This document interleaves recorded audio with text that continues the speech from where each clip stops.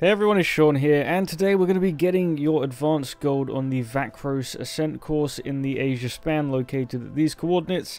As always, before you can do your advanced courses, you must have completed your original tour quests. Now, this race is awesome. Now, try to follow as best you can. You want to be pressing your flat forward ability to begin with. Head left here, grab that speed boost, go under the bridge. It angles you perfectly into the next part of the race. Blizzard actually give you a fair amount of automatic speed boost, so you can actually pace out your flat forwards as you need them, as opposed to just spamming them. The next obstacle are the famous fireballs. There are more than I've seen in any of the previous races, and that does make them a bit more challenging. So we are very obstacle heavy in the middle of this race, as well as it just being really visually appealing as well.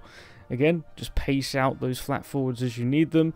So many speed boosts. Blizzard have never given you this many speed boosts on an advanced course before, so this is very fun. And then this is where the fireballs really start to end, and then you can just, at this point, this is where you want to be spamming that one ability to make up as many seconds as you can before the very end of the race, and you should hopefully make a good time.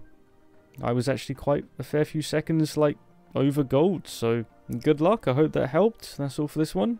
Got one zone left now. I'll see you next time.